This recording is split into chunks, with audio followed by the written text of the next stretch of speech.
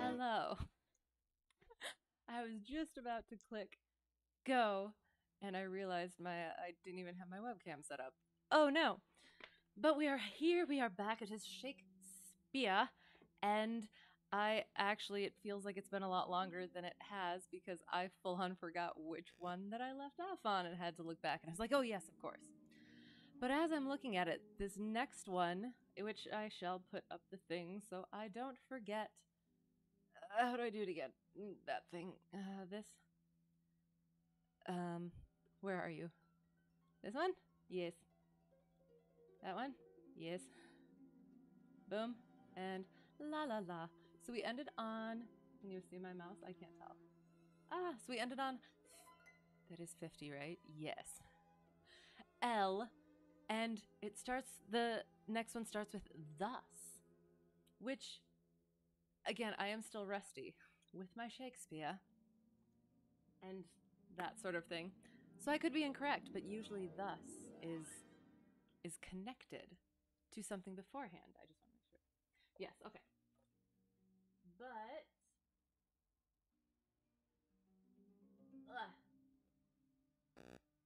But I don't know. So we will read through this one, and if it seems like we need to go back and read the other one to go with it, that we will just do that. But otherwise, we are on number 51. So we shall start. Shakespeare Sonnets number 51. Thus can my love excuse the slow offence of my dull bearer, when from thee I speed. From where thou art, why should I haste me thence? Till I return, of posting is no need. Oh, what excuse will my poor beast then find, when swift extremity can seem but slow? Then should I spur, though mounted on the wind, in winged speed no motion shall I know. Then can no horse with my desire keep pace. Therefore desire, of perfect love being made, shall neigh, no dull flesh, in his fiery race. But love, for love, thus shall excuse my jade, since from thee going he went wilful slow. Towards thee I'll run, and give him leave to go. So it does have something to do with the other one, the first one, because it was talking about the beast that he rides, plodding dully on. And at the end, I had an analysis of it being, okay, I do have to read through it quick again. So, how heavy do I journey on the, so this is number 50. How heavy do I journey on the way, when what I seek my weary travels end, doth teach that ease and that repose to say, thus far the miles are measured from thy friend. The beast that bears me, so I was analyzing it as being life, tired with my woe, plods dully on to bear that weight in me, as if by some instinct the wretch did know, his rider loved not speed, being made from thee. Ah, yes, yes. The bloody spur cannot provoke him on, that sometimes anger thrusts into his hide, which heavily he answers with a groan, more sharp to me than spurring to his side. For that same groan doth put this in my mind, my grief lies onward, and my joy behind. And we'll continue. Thus can my love excuse the slow offense of my dull bearer, when from thee I speed. So again, if we go back to what I was thinking in number 50, where it seemed as if the friend or whoever was at the end was dead, and potentially by some of the wording by suicide, which is why in thus the beast that bears me tired with my woe, as if I plods dully on, as if by some instinct the wretch did know, his rider loved not speed, being made from thee. His rider loved not speed, being made from thee. Because the speaker, I guess, wants to be with whoever is at the end of that life, but if that person committed suicide, you would get to that point faster if you did the same thing, but you don't want to do that, if that makes sense. So, again, I could be absolutely wrong with this. Thus can my love excuse the slow offense of my dull bearer, when from thee I speed. So instead of going to... So my love, excuse the slow offense of my dull bearer. So whatever is the beast being ridden. So life. When from thee I speed. From where thou art, why should I haste me thence? See, that's what I'm thinking, because from where you are, why should I hasten me there, despite the fact that that is where you are? Till I return, of posting is no need, because you're dead. Oh, what excuse will my poor beast then find, when swift extremity can seem but slow? Oh, what excuse will my... Yeah, so if you do it too swiftly, even like doing it swiftly in an extreme fashion,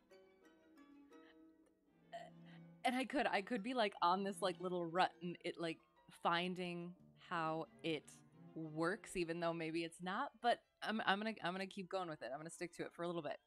When swift extremity can seem but slow. Yeah. Then should I spur, though mounted on the wind, in winged speed no motion shall I know, which then goes to, then can no horse with my desire keep pace. So hang on. So then should I spur, though mounted on the wind. So I'm trying to spur my beast, even though I'm only mounted on the wind. So I'm mounted on the wind and spurring the wind, allegorically. Then can no horse with my desire keep pace. So my desire is faster than any horse.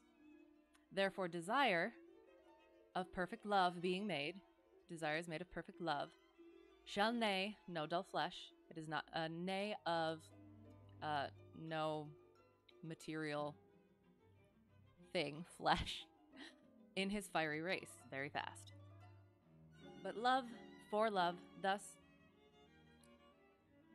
shall excuse my jade, like being jaded, since from thee going, so from thee going, he went willful slow, towards thee I'll run, and give him leave to go.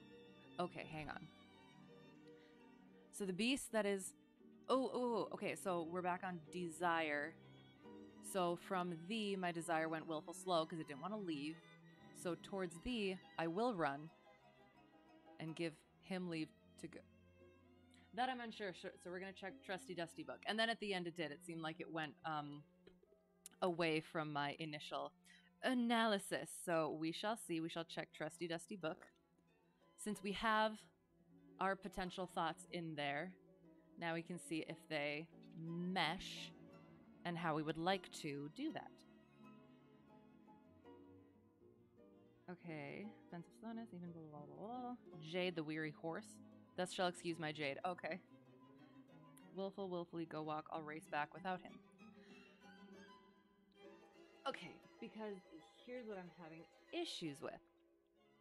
Is because Okay, thus can my love excuse the slow offense of my dull bear when from okay, so thus can my love excuse the slow offense of my. Okay, when from thee I speed. So it's talking about leaving right at this moment. So thus can my love excuse the slow offense of my dull bearer when from thee I speed. From where thou art, why should I haste me thence? I don't want to leave you. Till I return of posting is no need. Oh, what excuse will my poor beast then find? Of posting, unless that's like the gait of the horse? Till I return of posting is no need, because it'll be too slow, perhaps? Oh, what excuse will my poor beast then find, when swift extremity can seem but slow? Then should I spur, though mounted on the wind, in winged speed no motion shall I know, then can no horse with my desire keep pace. And again, going back to that, like how thought goes faster than the material. Therefore desire of perfect love being made shall neigh no dull flesh in his fiery race, but love for the love thus shall excuse my jade, still walking away, since from thee going he went wilful slow, towards thee I'll run, and give him leave to go. That's what it's kind of. Thought I heard a sound. That's why it's weird, because it's talking about leaving, and I kind of feel bad for the horse because he's talking about how he's going slow away from him because he knows that he doesn't want to leave. Oh. Oh. So 50 might be just about leaving too, and wanting my travels end being to come to return to you. Doth teach that ease and that repose to say, thus far the miles are. Yep, the beast that bears me tired with my woe. Okay, yeah, to bear that weight in me, as if by some instinct the wretch did know his rider love not speed. Oh, okay, being made from thee, which is love, which is speed. Interesting. The bloody spur cannot provoke him on, that sometimes anger thrusts into his hide, which heavily he answers with a groan, more sharp to me than spurring to his side. Same groan doth put this in my mind, my grief less. Oh, okay, that could make sense. That actually does make a lot more sense. So yeah, it's just about having to leave. And the next one, love excuse the slow offense, dull bear, from thee I speed. From where thou art, why should I haste me thence? Because it's leaving you till I return. Yeah, that makes sense. What excuse when swift extremity can seem but slow? Oh, what excuse will my poor beast then find when swift extremity can seem but slow? See, like, I'm just kind of not getting how that quite connects, but that's okay. Then should I spur the mounted on the wind? Winged speed, no motion shall I know. And again, just sending. But yeah, so that's what I was going to say. It's like I feel kind of bad for the horse because the horse is like, well, you don't want to go, so why should I go fast? And then in the end, when actually returning, unless it's not actually returning. So if it were to be actually returning, he's leaving the horse. But I don't think so. I want to say it's allegorical. So the love is sending onward rather than.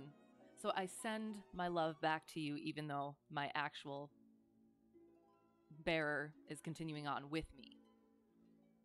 I think that seems probably a lot more probable. So yes, there. Oops, shoot. That sounds about good. Not wanting to leave, and sending love and thoughts back. Sure. 53.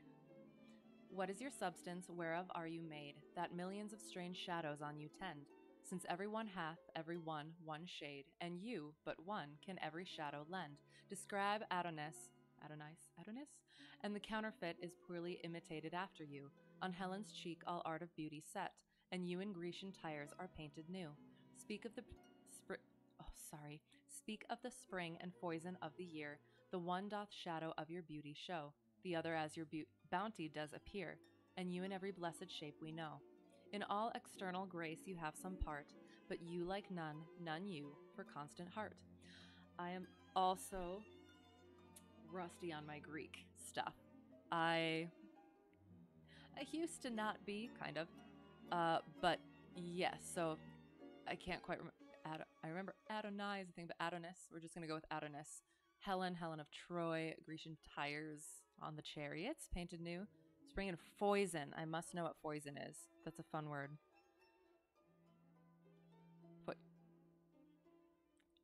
How about let's define that? A rich harvest, chiefly in Scotland. Physical energy or strength. Okay, so speak of the spring and foison of the year. Perfect. So, what is your substance? Whereof are you made? What are you made of? Where were you made? That millions of strange shadows on you tend. Okay, and so we're going to continue just a little bit. Since everyone hath, everyone, one shade. Okay, so why do you create so many shadows? We'll put a pin in that. Since everyone has, everyone, one shadow, one shade, and you, but one, can every shadow lend.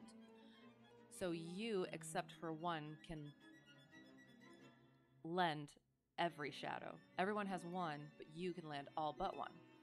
Describe Adonis, and the counterfeit is poorly imitated after you. And that was the, is it male perfection?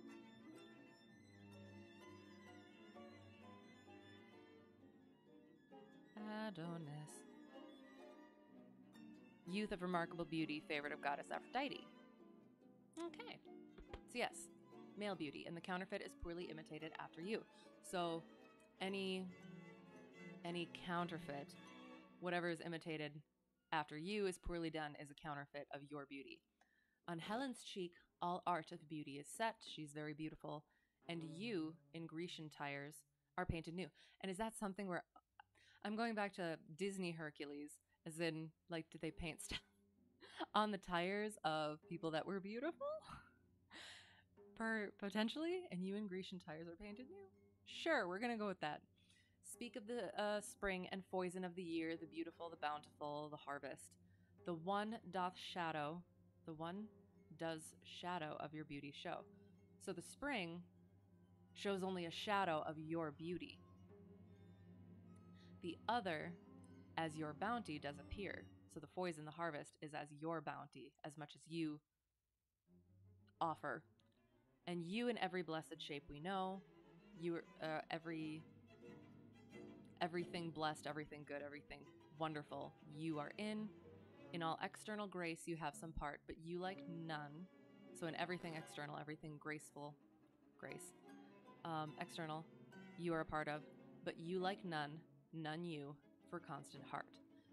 So you are unlike any other because your heart is constant. So I think I understand the first part, the shadow, that millions of strange shadows on you tend, because everything else is a shadow compared to you, a shadow of your beauty, your goodness. Since everyone has one shadow, you have you but one, which is you. Not sure. Can every shadow lend? I think. And I like that ending. And all so yeah, so speaking of the spring and the harvest, bounteous, you're in every blessed shape, in all external graces you have part, but you are unlike any other. None are like you, because your heart is constant. I love that. That was a nice, lovely one, I think. I hope. We're gonna keep it there because we want a nice, good one, a lovely one. Awesome. So 54. Oh, how much more doth beauty beauteous seem, by that sweet ornament which truth doth give. The rose looks fair, but fairer we it deem, for that sweet odor which doth in it live. The canker blooms have full as deep a dye, as the perfumed tincture of the roses. Hang on such thorns, and play as wantonly when summer's breath their masked buds discloses. But for their virtue only is their show. They live unwooed, and unrespected fade, die to themselves. Sweet roses do not so. Of their sweet deaths are sweetest odors made, and so of you, beauteous and lovely youth, when that shall fade, my verse distills your truth. Okay, so this is another lovely one, I think. Oh, how much more doth beauty beauteous seem, by that sweet ornament with truth. By that sweet ornament which truth doth give. So beauty is that much more beauteous when it is ornamented sweetly with truth. The rose looks fair, but fairer we it deem, for that sweet odor which doth in it live. So comparing the beauty and beauteousness, the fairness of a rose to so specifying the generalization of the first verse lines. It's been a while. Of the first lines. So the first lines are a generalization specifying it with the rose, which looks fair. We deem it fairer for the sweet odor that it gives, which would be the sweetness of truth. The canker blooms, whatever those may be, have full as deep a dye. They're full and deeply colored as the perfumed tincture of the roses. Okay, I kind of need to potentially see what that is just in case. But yeah, so basically, again, bringing on the floral, beautiful sweetness. Canker bloom or blossom of the wild. Oh, so the bloom.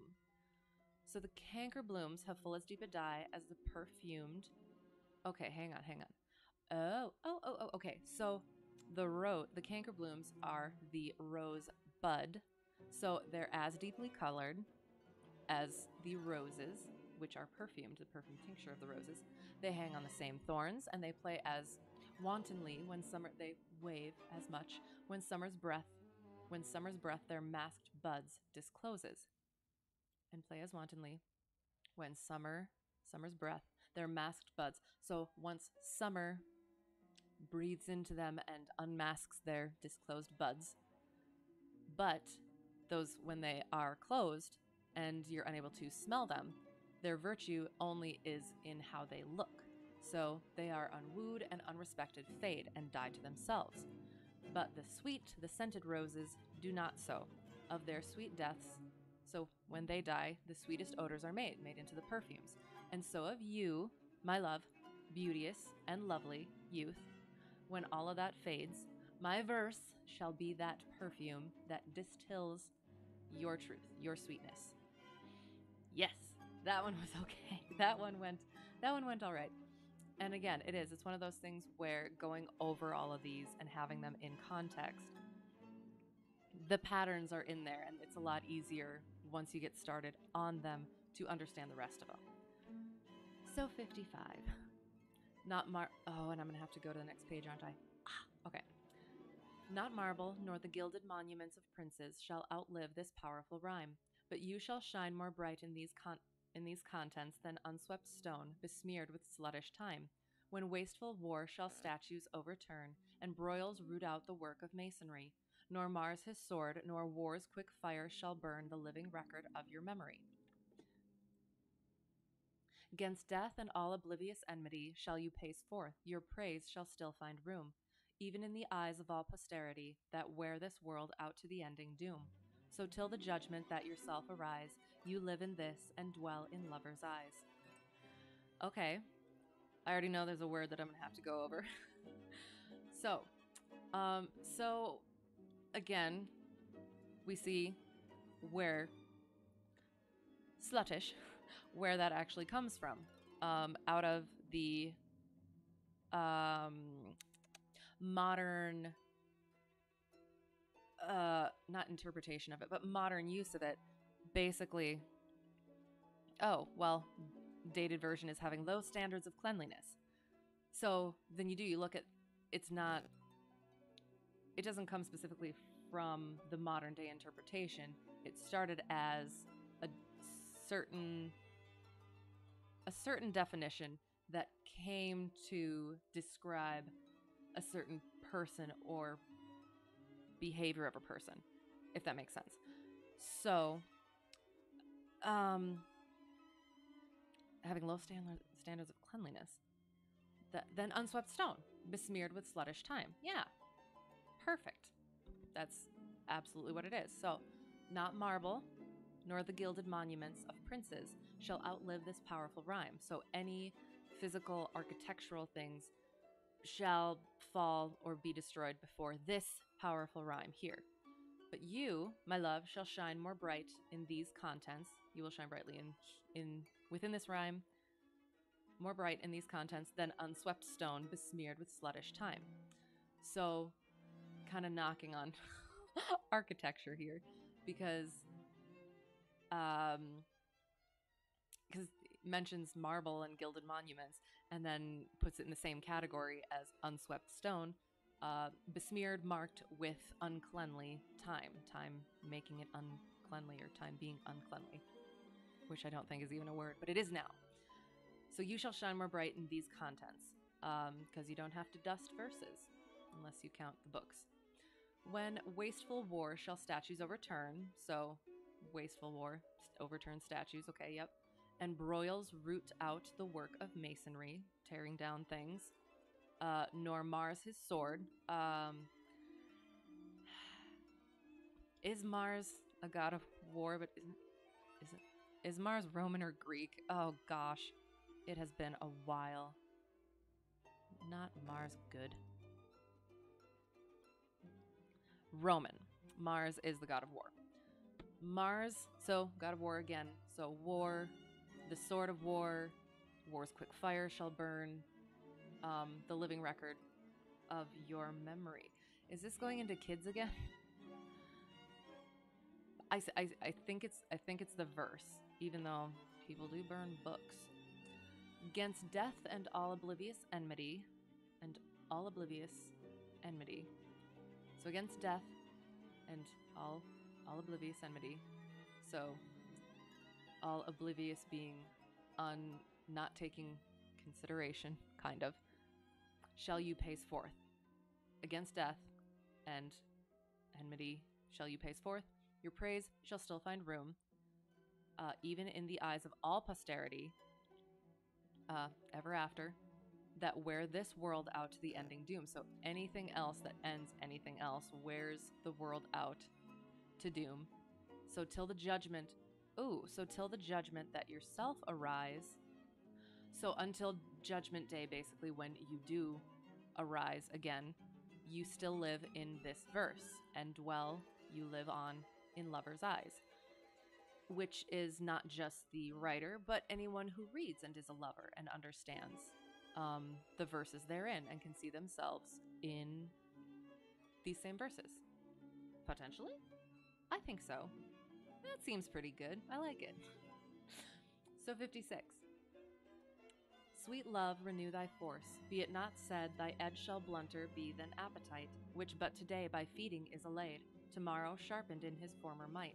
So love be thou, although today thou fill thy hungry eyes, even till they wink with fullness. Tomorrow see again, and do not kill the spirit of love with a perpetual dullness.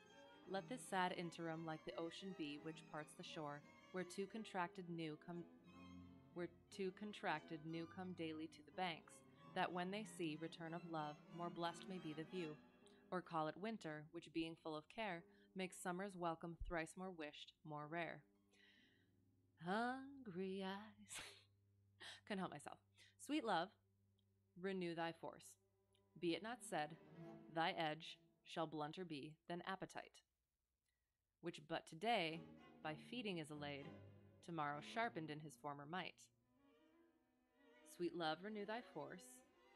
So, okay. So the feeling of love and the emotion and purpose behind love. Not just the internal feeling, but the intent behind it, potentially. Renew thy force. Be it not said that the edge of love shall blunter be than appetite, which, by feeding your appetite today, is allayed, is fixed, and is the sharpness, the pangs of hunger are blunted and set aside until tomorrow, which are then sharpened to the former might. So it waffles back and forth. By feeding the appetite goes away and comes back. But love should not be so. So love be thou. Although today thou fill thy hungry eyes, although you get your fill today, even till they wink, you fall asleep, you pass out with fullness. Tomorrow see again, and do not kill the spirit of love with perpetual dullness. So even if you get your fill, do not make that be all that's needed. If that makes sense, I'm sorry. So basically, do not let getting that desire, seeing the person, being with the person, any of that lessen love in any way, so that you can then leave again and be fine, and then you have to come back again because hungry in love. which is not the spirit of love. So let this sad interim, the space between us, like the ocean be, which parts the shore, where two contracted new come daily to the banks. This was a little weird for me, where two contracted new come daily to the banks. Where two people, two contracted new, come daily to the banks, that when they see, oh, return of love, more blessed may be the view. Or call it winter. So I'm almost thinking, let the sad interim be like the ocean, which parts from the shore, which is very sad, where two contracted new come daily to the banks, and they're in love, potentially, that when they see either the two contracted new see the return of love, the ocean to the shore, more blessed may be that view, or the ocean returning to the bank sees the lovers, and more blessed may be that view. I almost think it's the other one. Parts the shore where two contracted new come daily to the banks, that when they see return of love, more blessed may be the view, potentially. Or call it winter, which being full of care, makes summer's welcome thrice more wished, more rare. So, in winter, there's a lot more at stake there. There's a lot more. So, in like the ocean leaving and coming back, it's more of a oh, it's sad, and then oh, there it is again. But winter, it's a big loss. So then, and it's hard, it's full of hardships. So then it makes summer's welcome, when summer comes again, thrice, three times more wished for and rarer, because it's not just the ocean leaving, coming back, leaving, coming back. So yes, basically don't let getting what you want, and I guess that could just generally be a thing where if you get what you want out of love and are able to then leave and then wait for it, and oh, well, I want it again, comes back, then that's not love, or it's not what it should be. If that all makes sense, if that actually came to some coherent conclusion, kind of, hopefully. It makes sense in my mind, kind of. So number 57. Being your slave, what should I do but tend upon the hours and times of your desire? I have no precious time at all to spend, nor services to do till you require, nor dare I chide the world without end hour, whilst I, my sovereign, watch the clock for you, nor think the bitterness of absence sour, when you have bid your servant once adieu. Nor dare I question with my jealous thought where you may be, or your affairs suppose, but, like a sad slave, stay and think of naught, save where you are, how happy you make those. So true a fool is love, that in your will, though you do anything, he thinks no ill. So, being your slave, in a sense, what else should I do but tend upon the hours and times of your desire? Whatever you want, I will be giving to you. I have no precious time at all to spend. My time is not my own. I have nothing to do unless it is what you require, till you require. Nor dare I chide the world without end hour. World without end hour. So, the endless hour, I guess, whilst I, my sovereign, watch the clock for you. So, I don't dare chide how slow the hours go while I'm watching the clock for you. Nor do I think that the bitterness of absence sour. I don't see your absence as something bitter or sour, and I shouldn't when you have bid your servant once adieu. Because so you have said goodbye, you have said you're going off somewhere. It's not my place to... Is that a plane?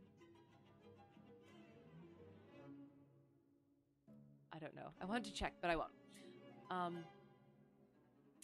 Oh, yes, when you have bid your servant once adieu. So it's not my place to see your absence as anything bitter or sour to me. Nor dare I question with my jealous thought of losing you, nor dare I, or the anticipation or fear of loss, nor dare I question with my jealous thought where you may be.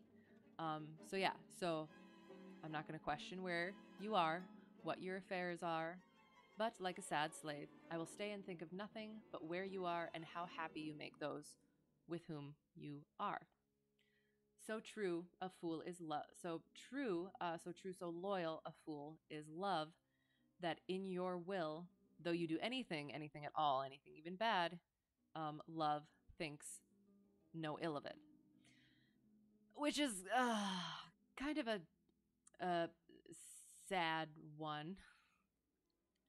Um, and it depends. It depends on whether it's. So it does. It seems to be. It could be unrequited. It could just be the view that the author holds of the relationship rather than the other person. It could be malignant on the other person, malignant and or intentional, but we don't get that perspective of it. So it's basically just someone being in love and totally relying on and um what's the phrase or word? Uh eh something to uh putting all of their stock in that person, all of their time, their attention, everything is about that person and neglecting themselves. Which apparently some people are okay with. Personally, I think relationships should be mutual, but to each his or her own. Anywho, so that's that one. 58. That God forbid that made me first your slave, I should in thought control your times of pleasure, or at your hand the account of hours to crave, being your vassal bound to stay your leisure. Oh, let me suffer, being at your beck, the imprisoned absence of your liberty, and patience tamed to sufferance bide each check, without accusing you of injury. Be where you list, your charter is so strong, that you yourself may privilege your time. Do what you will, to you it doth belong, yourself to pardon of self-doing crime. I am to wait, though waiting so be hell, not blame your pleasure, be it ill or well. And again, this is the same kind of a thing. It almost seemed like it was going to a point of um that not that it was okay, but like this person was the author was okay with it. They enjoyed doing this. And then it went not that way. So we'll start with that God forbid that made me first your slave. So God, again, being that probably personification, that Cupid, yeah, that God forbid that made me first your slave.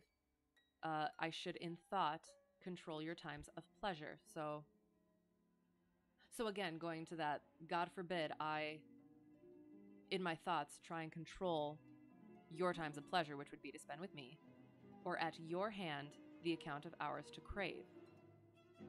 So begging for more time with you, being your vassal, your servant, bound to stay your leisure, bound to stay or go at whenever you please. Let me suffer, being at your beck and call, the imprisoned absence of your liberty. Imprisoned absence. Oh, let me suffer the imprisoned absence of your liberty. So your freedom imprisons me with your absence. And patience, tame to sufferance, bide each check without accusing you of injury. So being patient and waiting, biding the time, and not accusing you of any injury, of any malignant intent. Be where you list. I'm going to check that one, actually. Because I almost feel like list might be wherever you... Hang on. This one is 58. And it's probably not going to tell me. Absence is imprisonment for me. Freedom, blah, blah, blah. Patience, sufferance, let patience tame the point of submission. Endure wherever be. List, wish. Be where you list, where you wish. Yes, be wherever you want.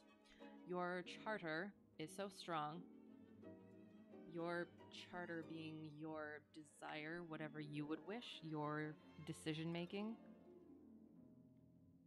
Charter, entitlement. Okay, your entitlement is so strong, as I am your slave, your servant, that you yourself may privilege your time. You can decide whatever you want to do with it. Do whatever you will. To you, it does belong. You are the only one who can pardon of any crime that you do in making those decisions with regard to me, your slave, potentially. I am to wait, though waiting so be hell, even though it's hell to wait for you, and not blame your pleasure, whether it be ill or well. And that's the line that hit it for me, is that I'm not blaming your pleasure, whether or not it's ill or well. So whether or not you're being malignant or not, it's not, I am just to wait, whether or not it's hell, and not blame you for it. It's all up to you. It's all up to you to pardon yourself or not. So that one's another one. But, and it's one of those,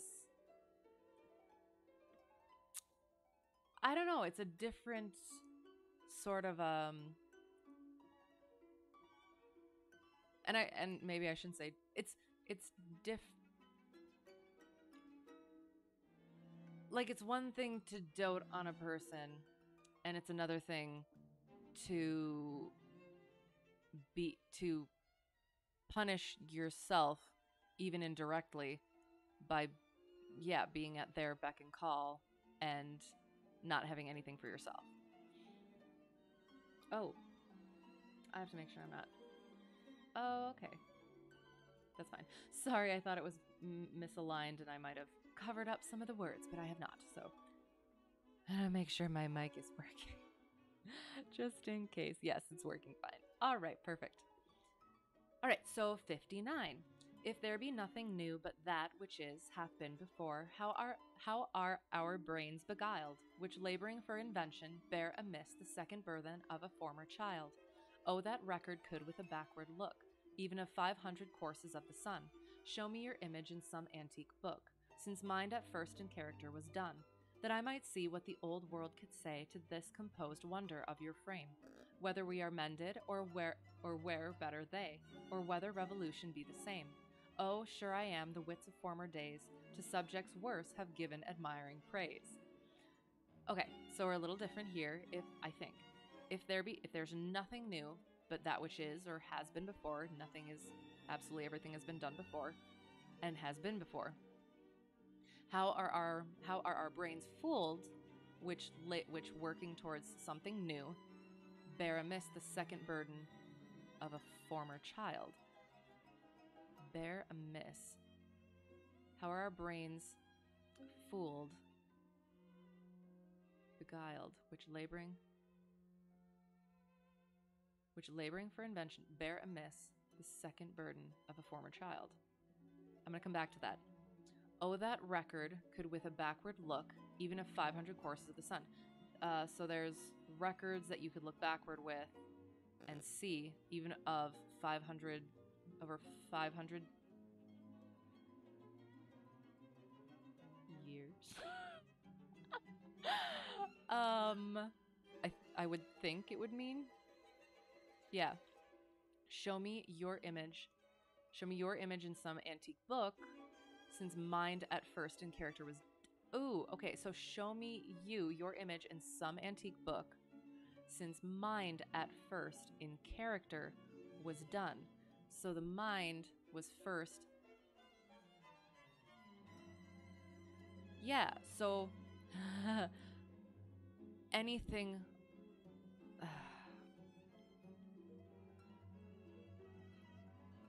The mind. Okay.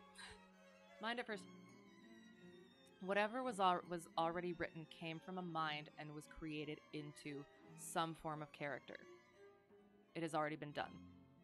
Despite the adjustments that could be minor adjustments, new coat of paint, as it were, it's already been done before. That I might see what the old world could say to this composed wonder of your frame. So comparing other depictions of beauty and or love, which has been the theme, to this verse, this poem, this composed wonder of your frame, whether we are mended, well, whether we fixed it, or whether we've been are better than they were, or whether revolution be the same. Oh, sure I am, the wits of former days to subjects worse. Oh, so I am sure that the wits of former days, the intellectuals, the writers of days past, to worse subjects than you, my love, have given praise and admired worse subjects before. So, if there be nothing new but that which is hath been before, how are our brains beguiled, which laboring for invention bear amiss the second burden of a former child? So, this would be which laboring for invention, trying to say something new about this subject, but they bear amiss that they're just basically creating another work. They're laboring under this burden of trying to create this that is worthy of this subject, even though there's been stuff that has been written before that would potentially be at least in the league of being worthy of that subject. So yes, oh, that record could with backward look, like antique. You can find your image in some character. Character doesn't need to be fictional. Yeah, since mind at first in character was done, that I might see what the old world could say to this composed wonder of your frame. Yeah, whether we're mended or whether better than they, whether it's exactly the same as what, like this new thing that I'm trying, it's actually just exactly the same. And yeah, so then I'm sure that people before have given admiring praise to subjects worse than you, but I could still compare at least my verse to that and see if I'm going a little out on a limb here. Compare and get inspiration, or in general just see that distinction or non-distinction that it's been done before. Which that's the thing with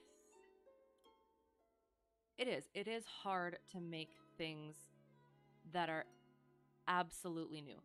Everything has been done before in some way, shape, or form. But what it is it's taking, in order to be in any way original, there has to be a going against the grain. And you know what? That's potentially thoughts for another. Well, yeah, we're just going to go for it. So, entertainment. I haven't watched movies in a long time because what I continuously see in trailers is that it's basically a remake, a sequel, or just fully a different adaptation of something that has already been done, and not in a way that is meant to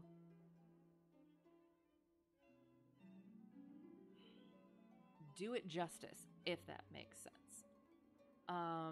Corners are cut, and it's just a matter of it's cash grab, which is that's what it is. And you can tell that if you really look at it and are honest with yourself, which I had to become. I used to love movies a lot, and I watched them all the time, and I eventually let myself get beyond that and actually be a little bit more critical of it, and in recognizing that it kind of sucked. So, and going with that, and going beyond that, then I guess is pinning that. Okay, so I have lots of thoughts about this. So in order to be new at all, it's a matter of, again, putting your own spin on it, taking pieces and putting it together in a new way. That's what there's nothing new that can be done except to put the pieces together in a different way. So take the pieces and put. I'm saying it over and over, but that's basically what it is. Everything's been done. All of the pieces are available. All those pieces. And what people keep on doing is they keep taking the same chunk of pieces and putting them together basically exactly the same way. And in not as good of a way as has been done before, if that makes sense. So instead of doing that, just taking it and redoing it and cash grabbing it as it is. Hello! I'm on an entertainment rant, so I apologize. So basically, this poem was talking about how everything has basically been done before. And good evening. I'm sorry if I didn't say that already. So yeah, so we were on 59, this one right here. I don't know if you can see my mouse or not. And it was basically talking about how everything has already been done before, include like basing it on these verses.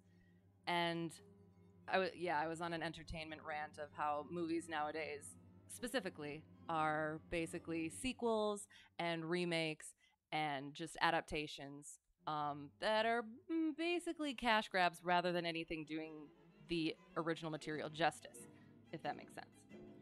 And so where I was going with that is that yes, everything has already been done before. You can go back how far in time and find these things in entertainment, in literature, in whatever it is.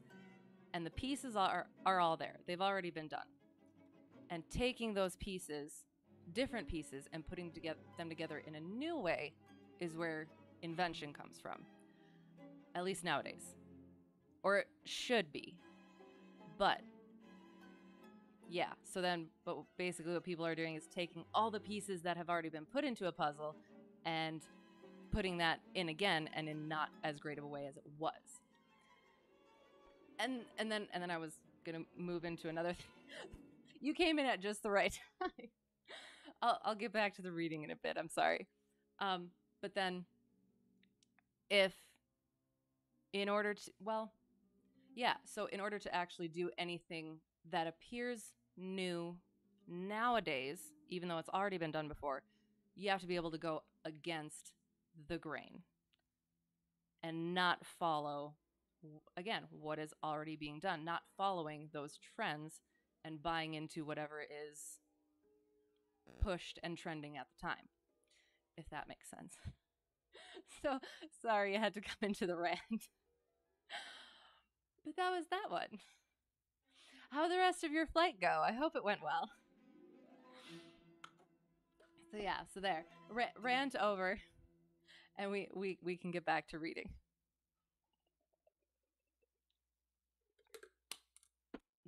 I was, in my defense, potentially, I was, and still am in some degree, very into the entertainment industry. I love movies, music, TV, all of that stuff. But it disenchanted me because of it. Yeah, the story, the writing started being less than what's the word? It wasn't about the story anymore. And that's what it's supposed to be. As somebody who is into that sort of stuff, that's what entertainment is supposed to be. It's supposed to be about the story and the entertainment first. But yes. Anyway, I'm sorry. I'll move on. Okay. It went good, except while I was chatting, I forgot I was climbing. Oh no! It was 900 feet above my intended altitude. Oh! Oops. Well, I hope it didn't, like, you didn't go into a mountain or anything. I guess, so it took longer than, oh, okay. Okay, good. Well, I apologize for that. But I'm glad. I'm glad that it went well otherwise. So great. Cool. All right. Well, I can go ahead and do the next one. And it'll be more of an analysis and I assume less ranty. So, well, hopefully this one looks more fun, I think. So, number 60. So, like as the waves make towards the pebbled shore, so do our minutes hasten to their end, each changing place with that which goes before.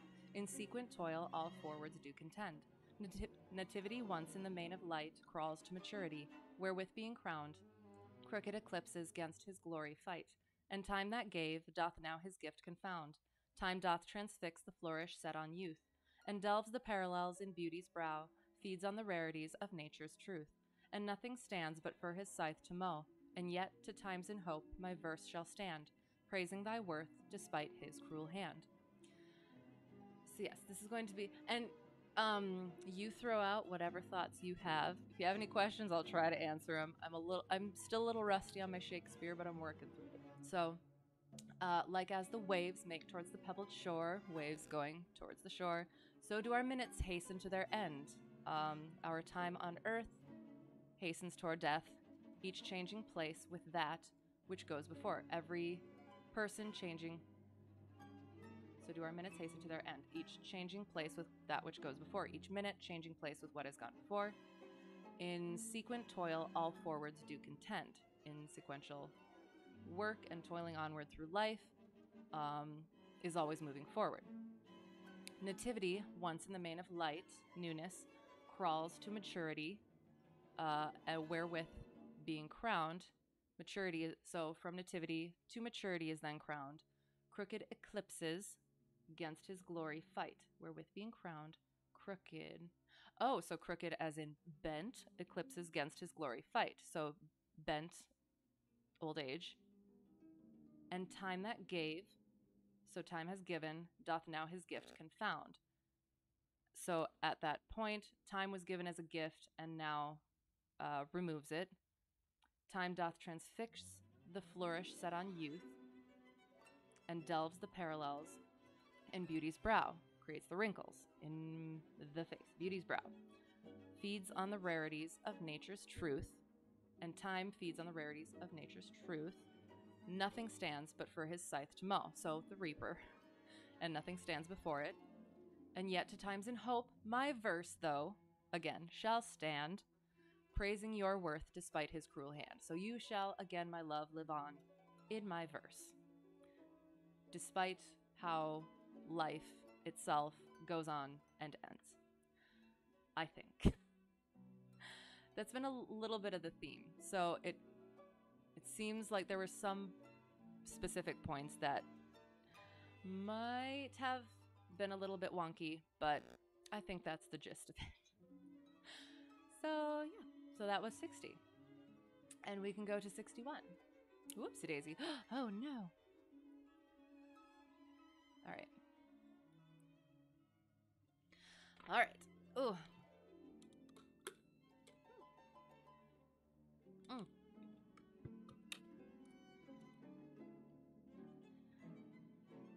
Okay. So, 61. Is it thy will thy image should keep open my heavy eyelids to the weary night? Dost thou desire my slumbers should be broken, while shadows like to thee do mock my sight? Is it thy spirit that thou send'st from thee, so far from home, into my deeds to pry? 2. To find out shames and idle hours in me, the scope and tenor of thy jealousy. Oh no, thy love, though much, is not so great. It is my love that keeps mine eyes awake, mine own true love that doth my rest defeat, to play the watchman ever for thy sake. For thee watch I, whilst thou dost wake elsewhere. From me far off, with others all too near.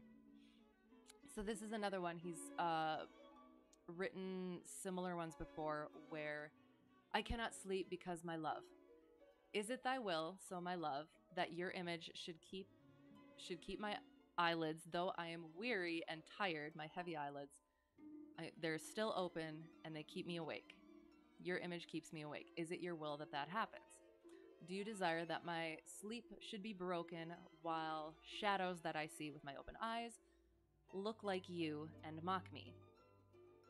Is it your spirit that you send so far from home, so far from you to me, to pry into my existence, to find out the shames and the idle hours in me, and scope the tenor of your jealousy?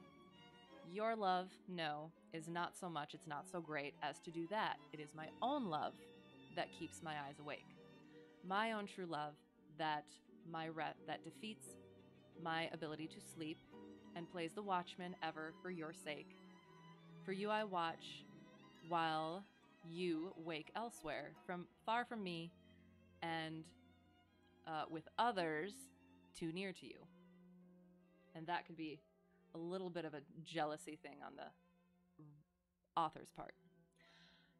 So yes, that one seemed pretty good. That one came together pretty good. And I liked the little bit at the end that was from me far off with others all too near. Well, and it could just be a general, if that others being so near to you, I am jealous of those people. not necessarily other lovers, but just in general, your being and presence, that they get to enjoy it and I don't. That one worked out pretty well. Yeah, there's some that are a little bit tricky, and then others that are pretty straightforward, at least especially from reading all of the other ones. They inform the ones beyond. So that helps. So that was 50, 61, and on to 62. All right, so sin of self-love possesseth, I apologize, possesseth. Sin of self-love possesseth all mine eye, and all my soul, and all my every part. And for this sin there is no remedy. It is so grounded inward in my heart. Methinks no face so gracious is as mine, no shape so true, no truth of such account. And for myself mine own worth do define, as I all other in all worth surmount. But when my glass shows me myself indeed, baited and chopped with tanned antiquity, mine own self-love quite contrary I read, self so self-loving were iniquity. 'Tis thee, myself, that for myself I praise, painting my age with beauty of thy days. It started to get a little funny at the end, and I kind of am sad that I didn't realize that. I kind of wanted to put a funny voice on. So first line, lots of ethith. A sin of self-love possesseth all mine eye. So I am very into myself, and all my soul, and all of my every part, and for this sin there is no remedy. There's nothing that can be done about it. It's so grounded in my heart. It's in my heart. You can't do anything about that. Methinks no face so gracious is as mine. Okay, so this one is funny. No face is so gracious as mine. This is a narcissism poem. No face is so good as mine. No shape is so true. No truth of such account. For myself, mine own worth do define. I define my own worth by myself. As I all other in all worth surmount. I surmount everyone else in worth. But when my glass shows me myself indeed, when I look into my mirror and show me, baited and chopped with tanned antiquity, I am old, and yeah, kind of, it shows on my face. Mine own self-love, my self-love is contrary to what I read, to what I see there. Self so self-loving were iniquity. 'Tis thee, myself, that for myself I praise. It is, and now we're talking to ourselves. 'Tis thee, myself, that for myself I praise. Painting, oh, wait, hang on. Oh, hang on. Now it got cute. So, 'tis thee, myself, that for myself I praise. I praise myself, painting my age with the beauty of my days. So, though I am old and do not look as beauteous as I look to myself, or as I see myself, what I have done in my past, I have lived a full, beautiful life, and that beautifies my now more aged face. Oh, okay, hang on. Now I have to go back. Sin of self-love possesseth all mine eye. So I love myself, all of my soul, all of my part. There's no remedy for it. It's grounded in my heart. No face is as gracious as mine. No shape so true. Everything. I am not, well, yeah, better than everyone else. I'm worth, my worth is greater than all others. None surmount mine. But yet why? Why do I have this feeling? Because I look in the mirror and all I see is age. But it's because I've lived a life. I've lived a beautiful, wonderful life. Oh, that took a turn. That was a roller coaster. So yeah, it went from very kind of funny and narcissistic to really, really, really beautiful. I liked that one. That was lovely. And it has. The first that's the first one of all of these. The 62, so 61 before this has all been about somebody else. So, yeah. It's not narcissistic. It's loving your life and what you've done with it. Oh, that was lovely. Okay. That was nice. I like that one. So, 63. Against my love shall be as I am now, with time's injurious hand crushed and o'erworn, when hours have drained his blood and filled his brow with lines and wrinkles, when his youthful morn hath travelled on to age's steepy night, and all those beauties whereof now he's king are vanishing or vanished out of sight, stealing away the treasure of his spring. For such a time do I now fortify against confounding age's cruel knife, that he shall never cut from memory my sweet love's beauty, though my lover's life. His beauty shall in these black lines be seen, and they shall live, and he in them still green. 'Gainst my love shall be as I am now, with time's injurious hand. Against my love shall be as I am now, with time's injurious hand crushed and o'erworn. So similar to past ones where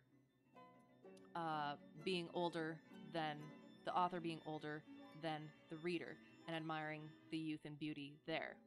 So against my love shall be. So my love shall be crushed. I wonder if that is supposed to be crushed. Oh, it is crushed, not crushed. Looks like crushed. Crushed and o'erworn by time, just as I am now. So I am older than my love. When the hours have drained his blood, my love, and filled his brow with lines and wrinkles, when his youthful morning has traveled on to the steepy night of age, all the beauties, whereof he's now king of all the beauty, they're vanishing and then vanished out of sight, stealing away the treasure of his spring, his youth. For such a time do I now. Okay, so for that time when all of his youth, my love's youth has been crushed and or worn away. I fortify against confounding age's cruel knife, that he shall never cut from memory my sweet love's beauty. So age's cruel knife will never cut from memory the beauty of my sweet love. Though my lover's life, his beauty shall in these black lines, these verses, shall be seen, and these lines shall live, and he in them shall still be young and beautiful. Yeah. And that's basically that.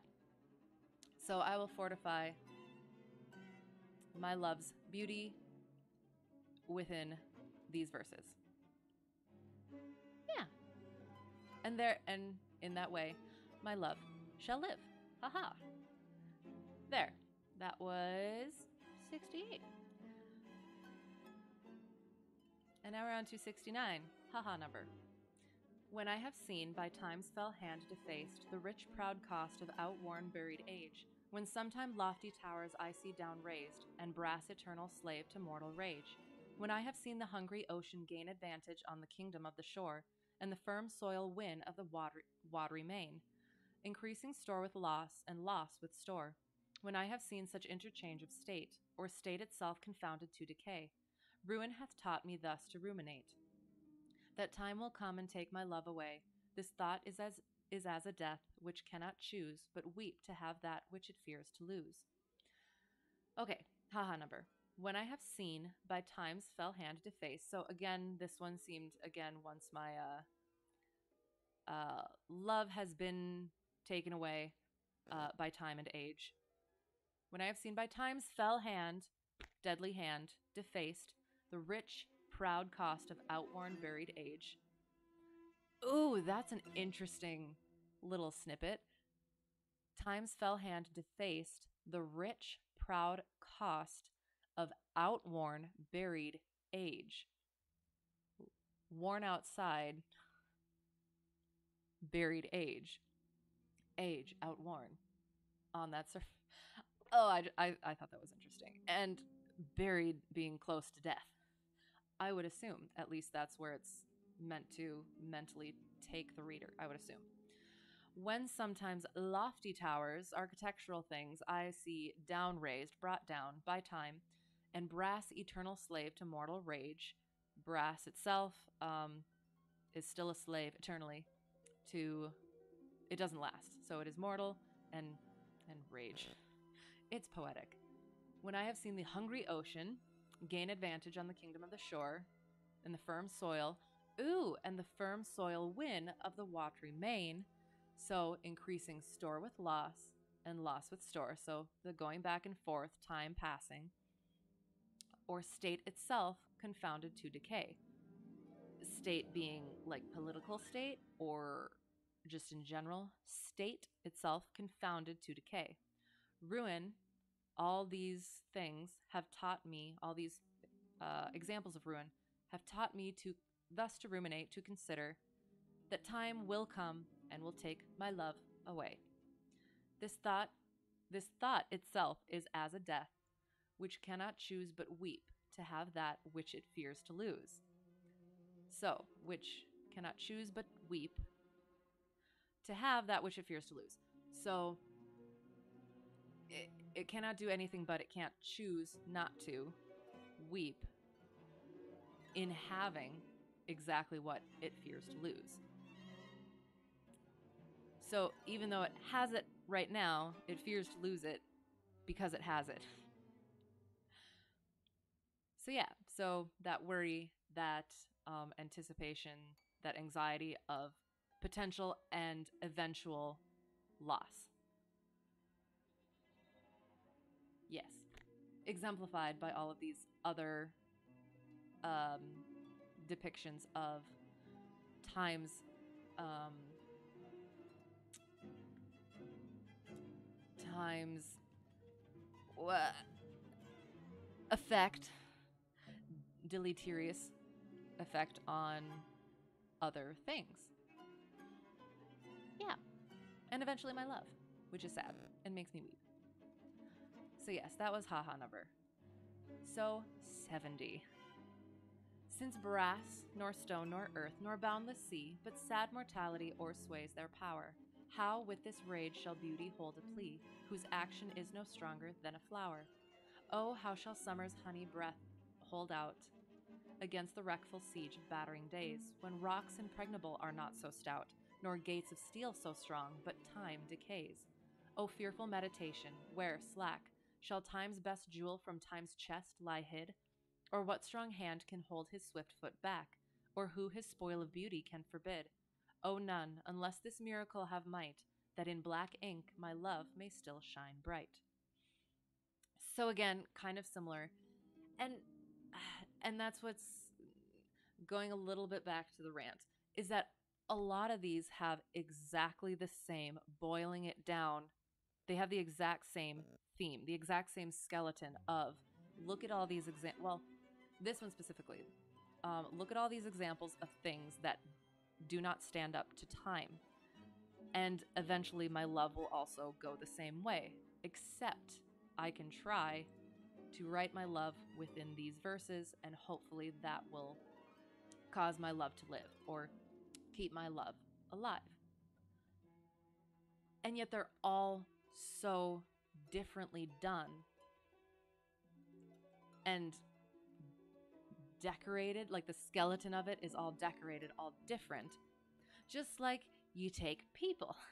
Everybody's blood and bone inside, and yet in looks and in mentality, everybody's different.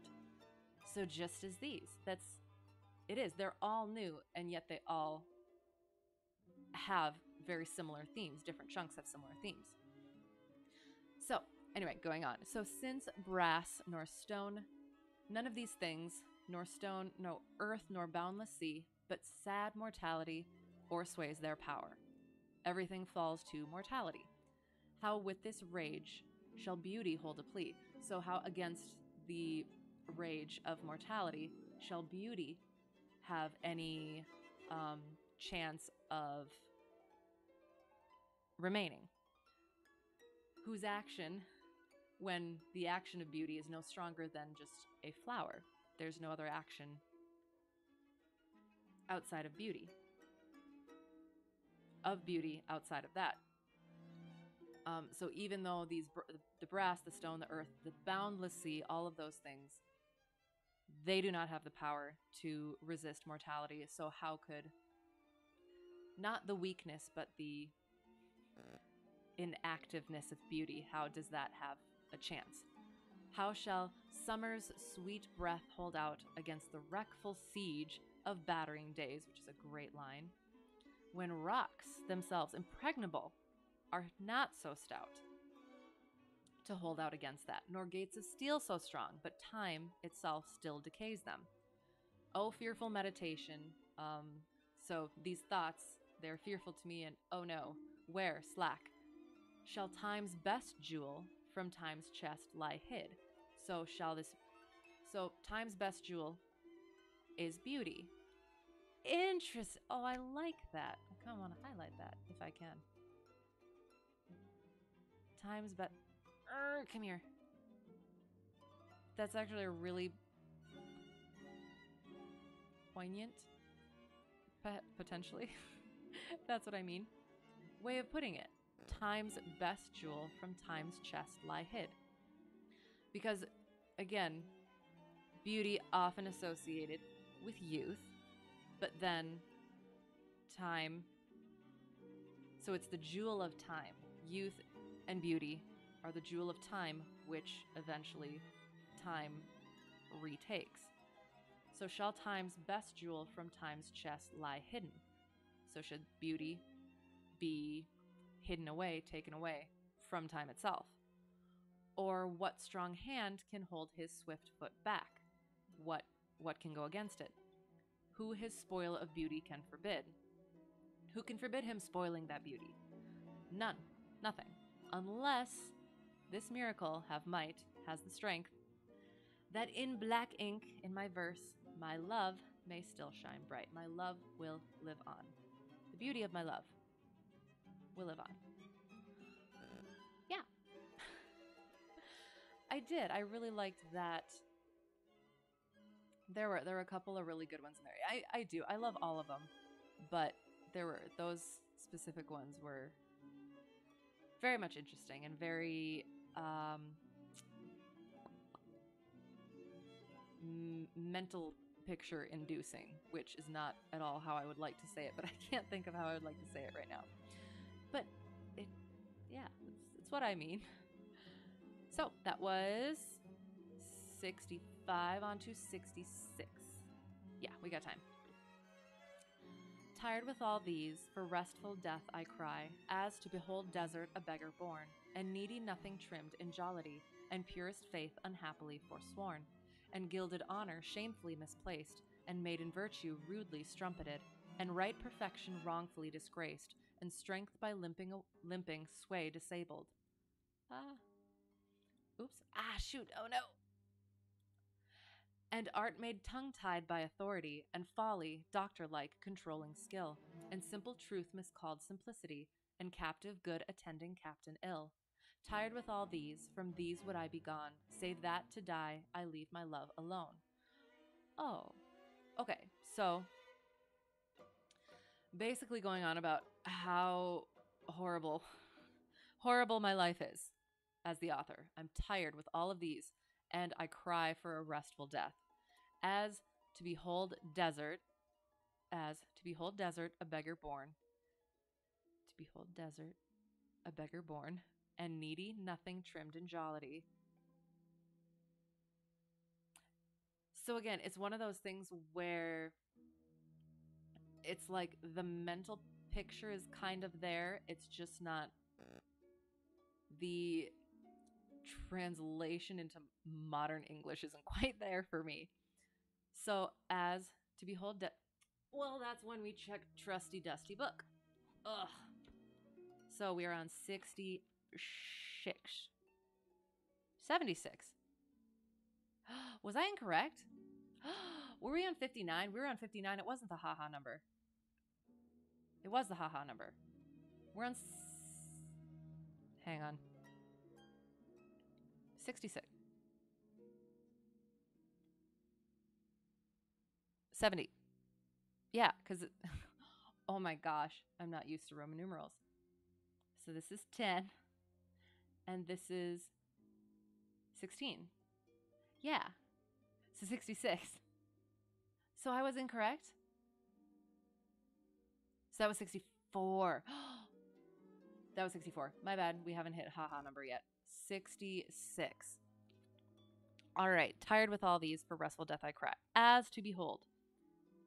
Where are we? As such as. Okay. A desert, a deserving person. To behold desert, a beggar born. Yes, thank you. I got it all mixed up. I think I was just a little too excited to, get to the other one. And yeah, my bad. I apologize for that. Yes, so as to behold desert, a beggar born. So as, such as, desert, a deserving person.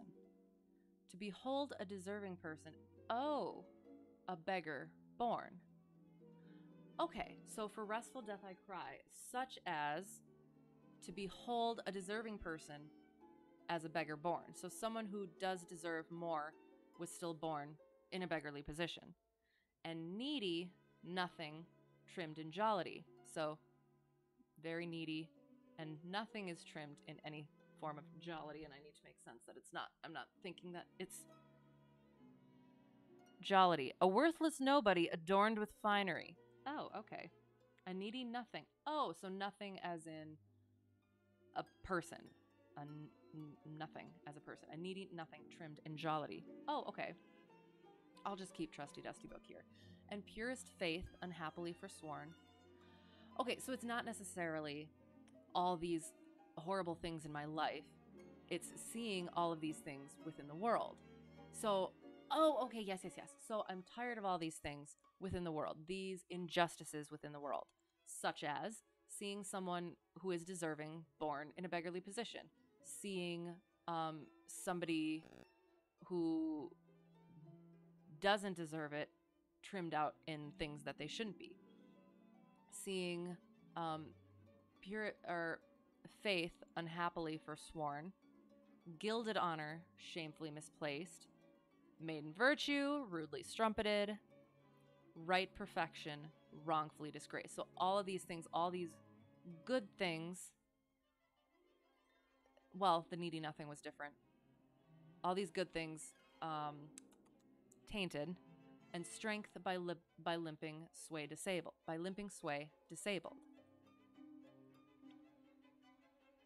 And art made tongue-tied by authority. So, yeah. And folly, doctor-like, controlling skill. And simple truth miscalled simplicity. Oh, I like that one. Simple truth miscalled simplicity. Because just because something appears simple does not mean it is. Just because something is easily stated does not make it a.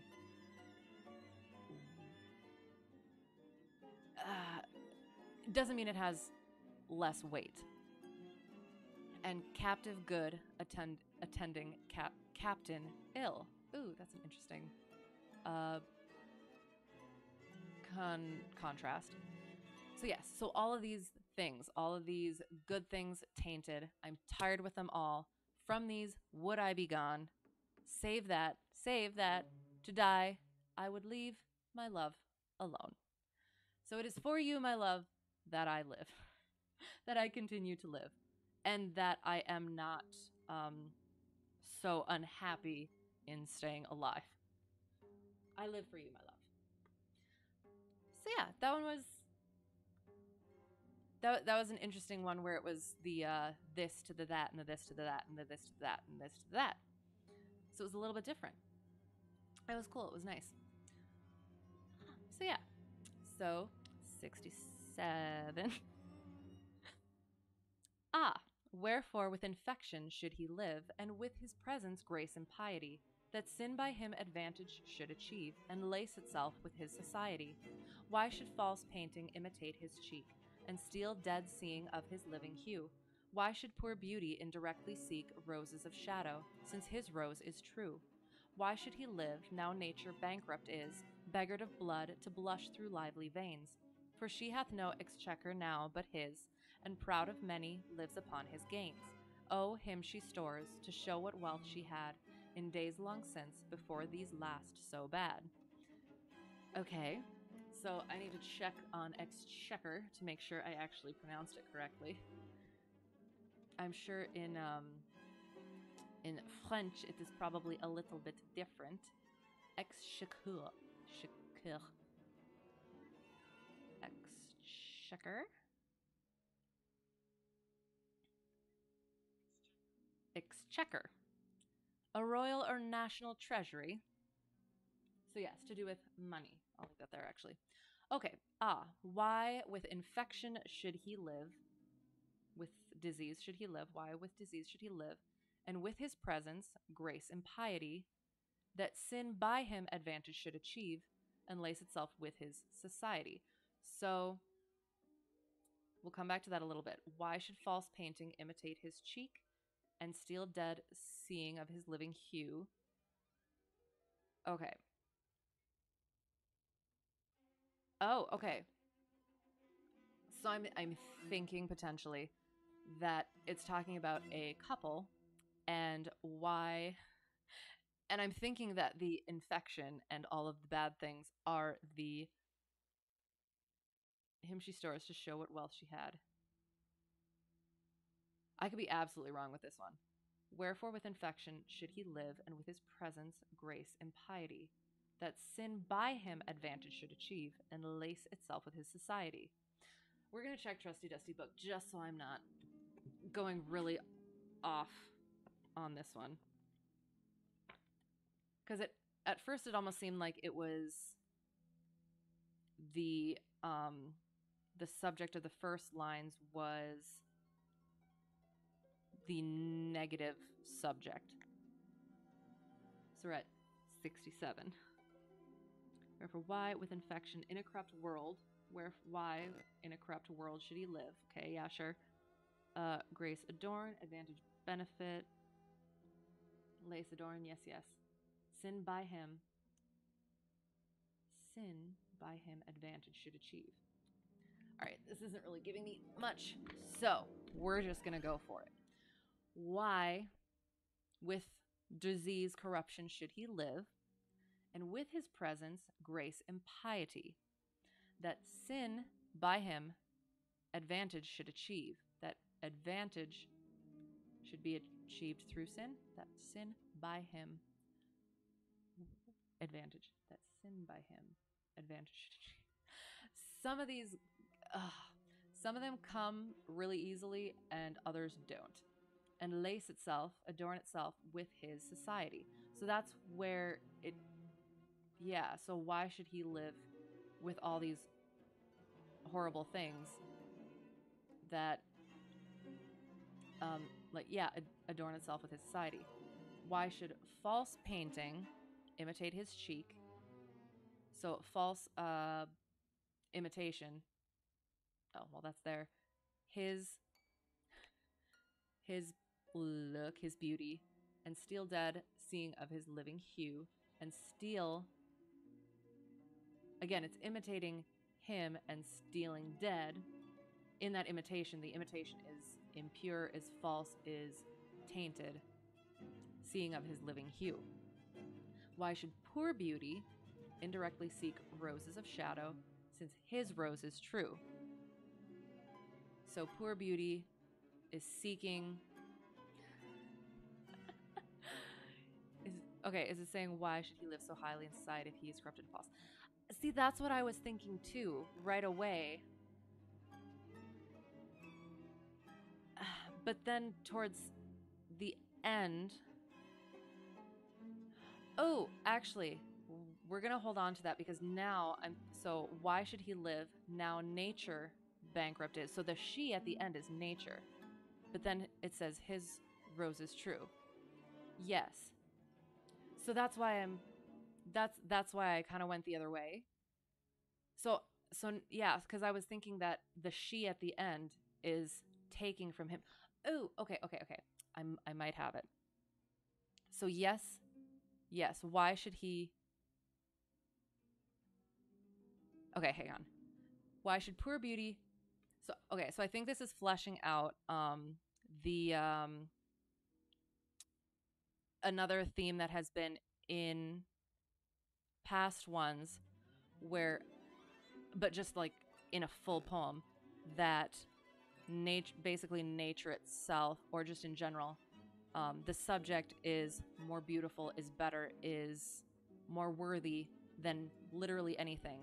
And then getting into it just in these next lines, roses of shadow since his rose is true.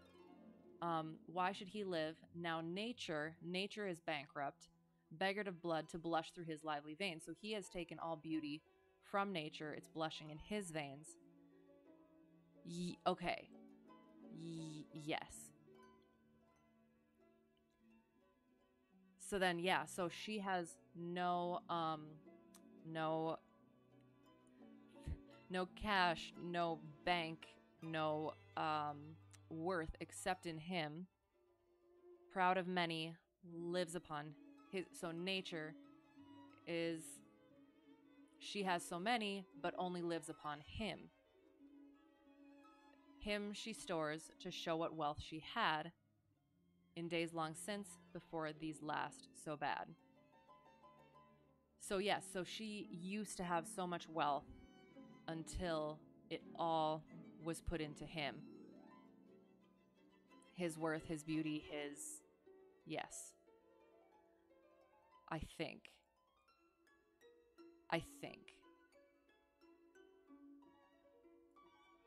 That from past analyses and past poems, I think that that's what it is. So basically, yeah, just that. And then yeah. So should he why should he live in this world that is not worthy of him? I guess. And then yeah, so nature bringing, so he may be corrupt, ooh, and false, but she sees, oh no, but she sees him as true. Ooh, interesting. Maybe. There have been themes like that too, so absolutely. Yeah, I love that. That's what I love about these. That makes sense too, what you said. Yeah, okay. And that's the thing, is one thing that I really like about this stuff is that there is one way that the author meant it, but if you can also come to other conclusions and start fleshing out other ideas, is it necessarily wrong? Like maybe it wasn't intended, but because that also inspired that other idea, it's still good. Yeah, kind of. If that makes sense. So yeah, so I love that. And yeah, just like the different ways that it can be taken. So yeah, so thank you for that. That was good. That was nice. All right, so that was 67. Took a while, but yeah, I think we got it. So number 68. Thus is his cheek the map of days outworn, when beauty lived and died as flowers do now, before these bastard signs of fair were born, or durst inhabit on a living brow. Before the golden tresses of the dead, the right of sepulchres were shorn away, to live a second life on second head, ere beauty's dead fleece made another gay, in him whose holy antique hours are seen, without all ornament, itself and true, making no summer of another's green, robbing no old to dress his beauty new, and him as for a map doth nature store, to show false art what beauty was of yore. Okay, thus is his cheek the map of days outworn, he's wrinkled, he is aged, when beauty lived and died as flowers do now, before these bastard signs of fair were born. Okay, thus is his cheek the map of days outworn, when beauty lived and died as flowers do now, before these bastard signs of fair were born, or durst inhabit on a living brow. It is translated from different perspectives because we all have different points of view in life. Yes, basic, begin, optimistic, and pessimistic.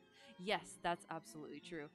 I was reading, I think it was Schopenhauer, and that was one of the things. And it's like if you tell somebody to draw a house, everybody's gonna have a different version of a house.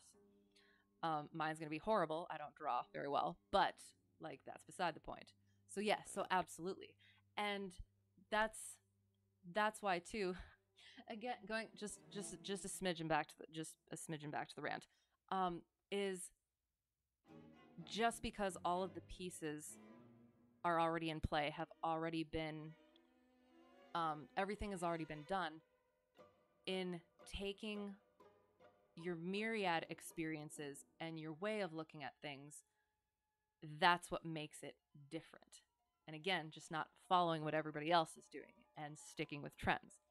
Exactly, but some big, some small, some detailed, and some plain. Yes, absolutely. So yeah, and that's something too where, I mean, it's not a what's the word? Absolute truth, or an absolutely truthful representation, or it is. It's like an insight into mentality. So like, just because somebody might draw something very simple, it doesn't mean that they're simple-minded. It could just mean that they don't, like, you know what a house is. I'm going to draw a house, and that represents a house. So and then like you go from that, where it could mean different things, even from sorry. But yeah, so like, so saying draw a house, and everybody draws something different, and then even looking at all those different representations, you could have different understandings of why they drew that, or each one could then inspire something else in like somebody else. So I guess just as like a potential specific example, it could be like if you see somebody else drawing a house and you're like, oh, I want to put like pillars on it. I forgot windows. And then I'm going to add windows to my drawing. So like, yeah, that communication and then once, sorry, I'm getting too into this. But as soon as you start drawing your windows, you might draw them differently and to like fit your house. So yeah, they view their house differently than maybe their family or their job. Some a house is a place to stay, whereas another, it may be home. That's true too. Yeah, and getting into, oh, yes, I love that. I didn't even think about that. So thank you for that. Oh, I love that. Yeah, that was nice. I liked that.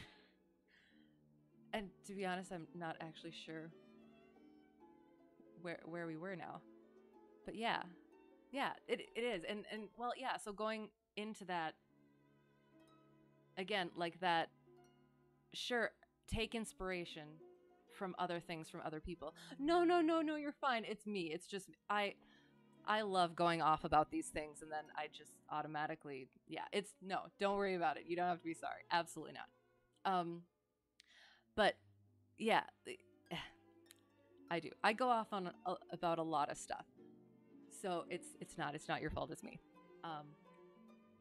But yeah, so again, sure, take inspiration from other people, from other things, but also make sure you're also utilizing those experiences that you have in order to then inform somebody else, probably. So yeah, if that makes sense. And it's one of those topics that I really enjoy, and it might not come out very coherently, so I apologize for that. So we were starting to analyze this one, weren't we? But no, I did. I absolutely I I don't just like analyzing the verses themselves. I do like going into those other things because it is. It's not just about the verses. It is about going into those, how it relates to everything else, and why these things have lasted so long is because they are so relatable and they do speak truth, even though in certain ways they are very specific. Maybe like a lot of them are just like about love and stuff. It doesn't necessarily need to be about um, romantic love. It can be about platonic love or just kind of love in general, familial love. And yeah, so just all of those, again, inspirations that could come off of it, even if it's not like we did in the last one, where maybe it didn't necessarily go with what the intent of the poem was, it still can shoot off into other truths that just because it wasn't intended in this poem, it doesn't mean that it's still not true. Yeah. Sorry. So yes, as you can see, I like to talk about this stuff. So yes. Yeah, all right, yes. But yes, thank you. Thank you for that. I did appreciate that stuff. So thank you. Thus is his cheek. Yes, we did read this one. Thus is his cheek, the map of days outworn. So yes, it is outworn upon his face, on his cheek, um, his map of days, because aged. When beauty lived, we were going over this. Yes, okay. When beauty lived and died, as flowers do now, before these bastard signs of fair were born. See, okay. Wait, hang on. Yes, okay. I was trying to make the connection again. So, or durst inhabit on a living brow. Before these, okay, I need to make sure that I'm understanding this bit correctly. It's around 68. Yep. Illegitimate marks of beauty. Okay. Before these illegitimate marks of beauty were born, or durst inhabit on a living brow. Oh.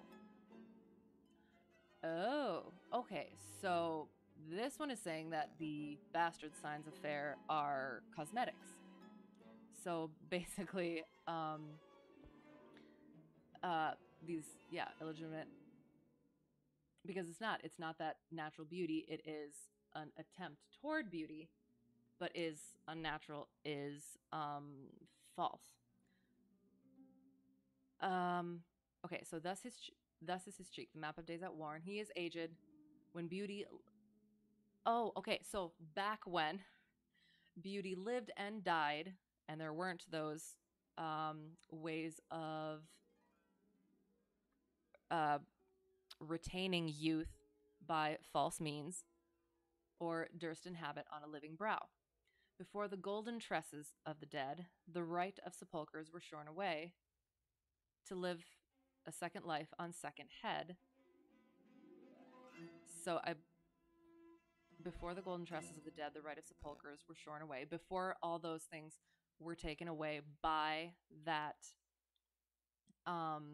ability to change oneself, to live a second life on second head, before beauty's dead fleece made another happy.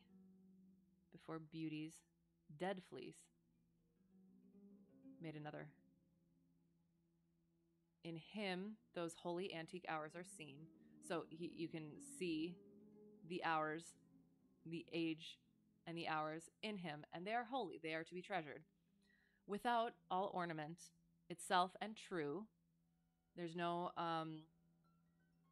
ornament, no adorning, no painting of oneself. It is there, it's itself, it is true. Making no summer of another's green, robbing, okay, making no, so basically painting on a new face. Robbing no old to dress his beauty anew. And him as for a map doth nature store. Him as for a map doth nature store. So nature stores him as a map to show false art what beauty was of yore. So that So I think this one is going into that whole yeah, so the false beauty and that false idea of beauty, where beauty is just considered youth, whereas beauty is also that age, which goes back to the narcissism poem, um, which is why do I think myself so worthy and above everyone else, even though I look my age and I have all of that. Um, I have all of those marks. It's because of the days that I lived. So getting into that, talking about how painting on a new face, it's not yours, and it's again a bastardization of beauty itself, which is not simply youth, is not simply outward beauty, but also the life that was lived. I think that one was another one of those. Um, yeah, a little bit strange ones, but I think we got there. I think so. And now I can say it is the haha number. I think I'll make sure. Yes, it is haha number time. So now we shall see. All right. Those parts of thee that the world's eye doth view want nothing that the thought of heart can mend. All tongues the voice of souls give thee that due, uttering bare truth, even so as foes commend. Thine outward thus with outward praise is crowned, but those same tongues that give thee so thine own, in other accents do this praise confound, by seeing farther than the eye hath shown. They look into the beauty of thy mind, and that in guess they measure by thy deeds. Then churls their thoughts, although their eyes were kind, to thy fair flower add the rank smell of weeds. But why thy odor matcheth not thy show? The solve is this, that thou dost common grow. Interesting. Okay, so those parts of thee that the world's eye doth view, so your outwardness, your outward look. Oh, example, a king having his portrait painted is in a stronger version past rather than the current frail figure at life's end. Ooh, ooh, oh. Are you talking about this last one? Oh, interesting. Okay. So, thus in his cheek map of days outworn, before those bastard signs of fair were born, O durst inhabit on a living brow before the golden tresses of the dead, shorn away, live a second life, second head, ere beauty's dead fleece made another gay. In him those holy antique hours are seen, without all ornament itself and true. Oh, yeah, I love that. I didn't even think about that. Oh, thank you for that. Oh, I do. Oh, I do. I do. I really like that. Yeah, and that gives it a lot more of a broader perspective too, where it's not just yeah, the just painting oneself, but also like the painting. Oh, I like that. I like that a lot. Thank you. Excellent. All right. And maybe um yes. So I think this those parts of thee that the world's eye doth view. So yes, the outward appearance want nothing that the thought of heart can mend. So the outward appearance wants nothing that um, the heart looking on, that if the heart was generous, would mend whatever faults the outward appearance would holds. So all tongues, the voice of souls, give thee that due. So everybody says it. Everybody uh, says it that way. That it's your look on you and say you're good, you're beautiful.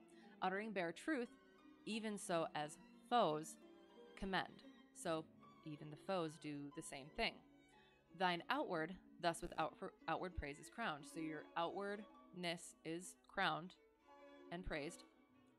But those same tongues that praise your outward appearance give thee so thine own.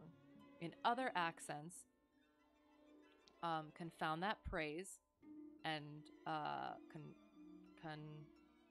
going to say contrast, but that's not the right con that I'm trying to think of. But by seeing farther than the eye hath shown. Okay. It almost. We're going to keep going because I can see this going two ways. Thy look, by seeing.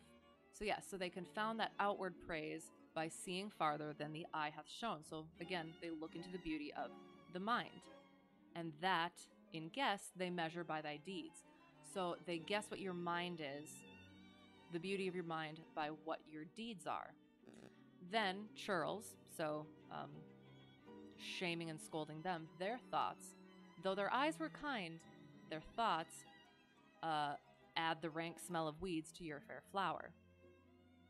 But why thy odor matcheth not thy show, so why your apparent odor, your flower, your scent doesn't match, your odor doesn't match your flower, the solve is this, that thou dost come and grow.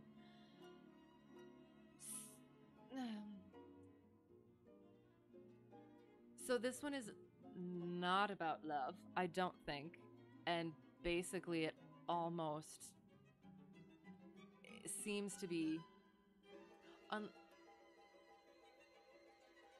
See, it's either the author saying that your outward appearance is common, or... this could go multiple different ways.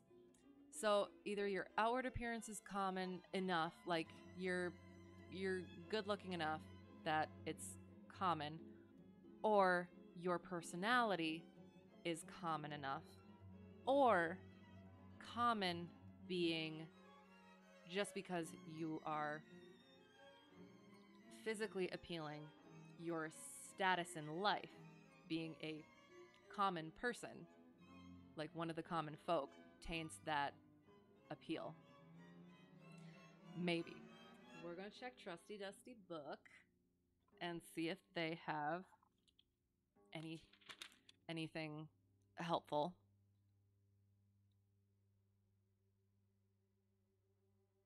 So, was there soil at all in this one? Solve is this. The soil. Okay, so my book says this is different. So instead of the solve is this, the soil is this, that thou dost come and grow. Well, that's different. But yeah, so commonplace and vulgar.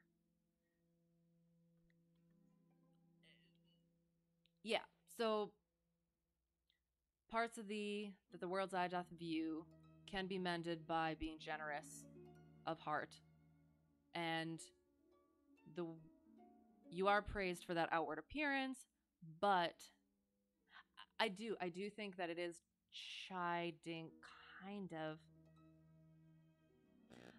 Okay, so it's chiding both. It's chiding both the subject as well as the other people making judgments.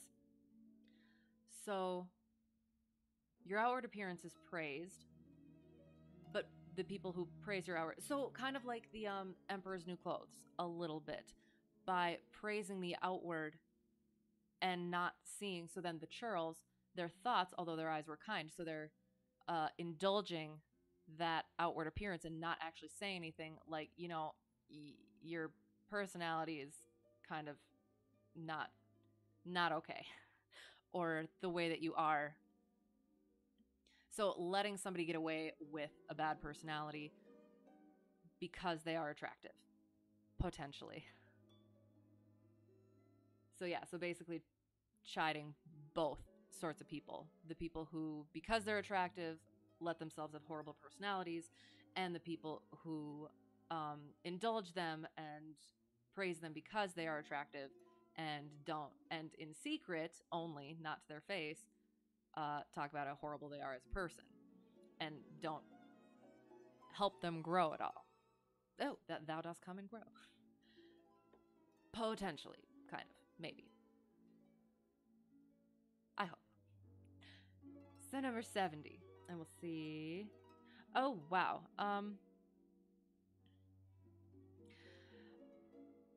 We can do one more, maybe. I hope. I hope. I concur. Oh, good. Oh, good. I hope so. Great. I will be much better. Yes, I am glad. So I will be solid in that one then.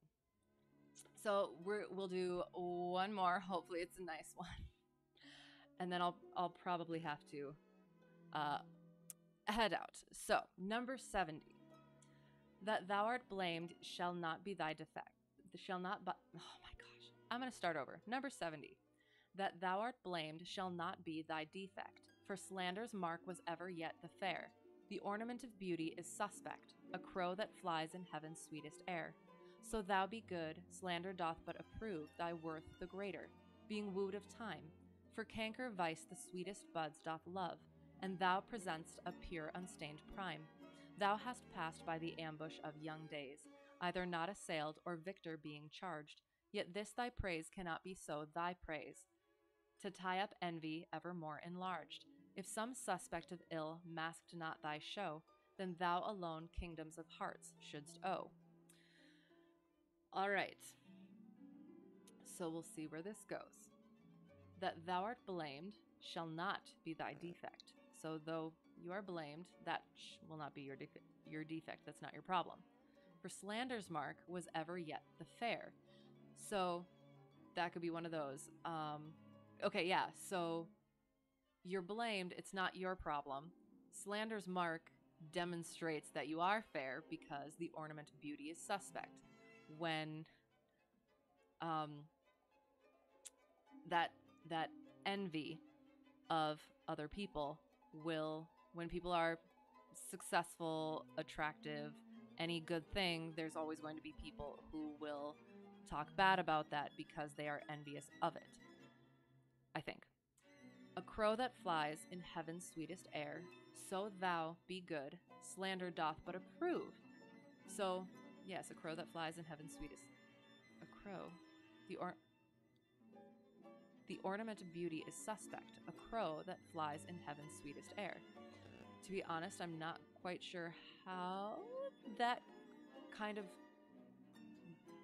goes. I like crows, though, so I think that it's kind of talking bad about crows a little bit.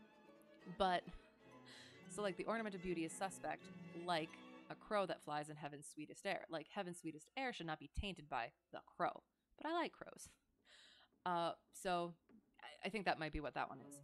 So thou, you, be good, slander, if you get slandered, it just approves thy worth the greater, being wooed of time.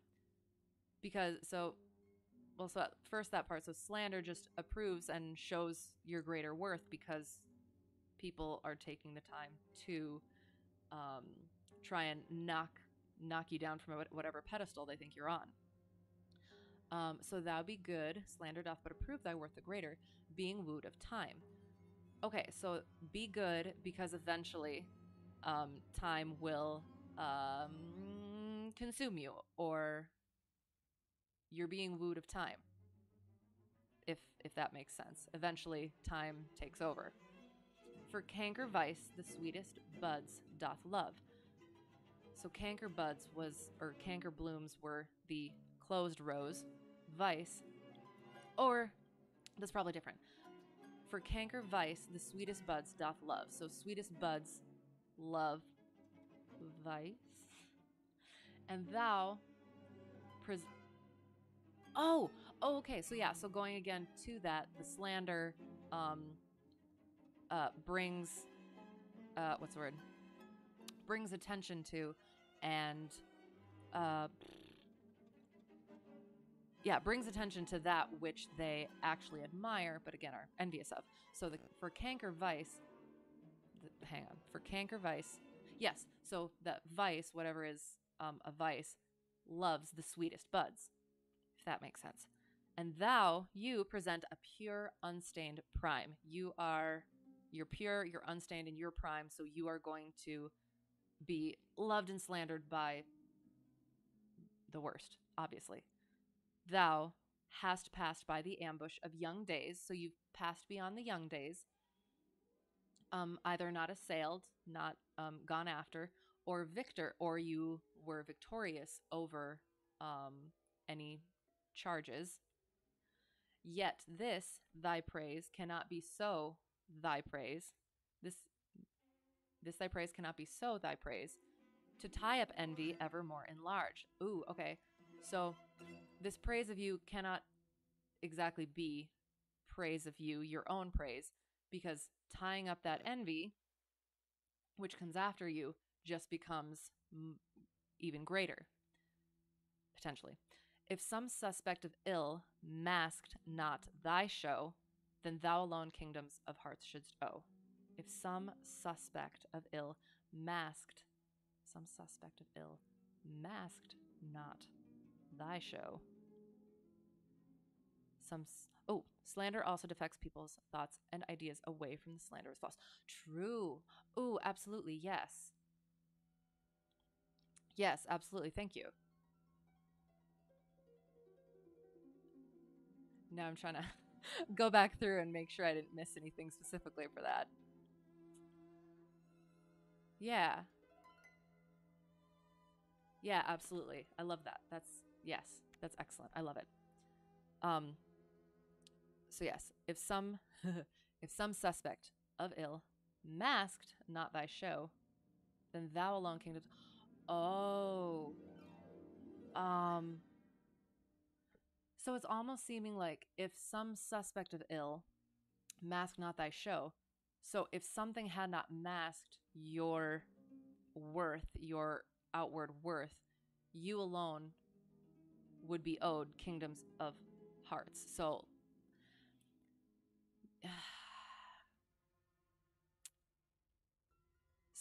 it's so it's almost like it seems like it's kind of comforting someone who has passed beyond those times, who dealt with all that stuff, but in that slander. Okay. So like thou hast okay, hang on. That thou art blamed shall not be thy defect. Slander's mark was ever yet the fair. Ornament of beauty suspect. Corlifies. So thou be good. Slander doth but approve thy worth the greater, being wooed of time.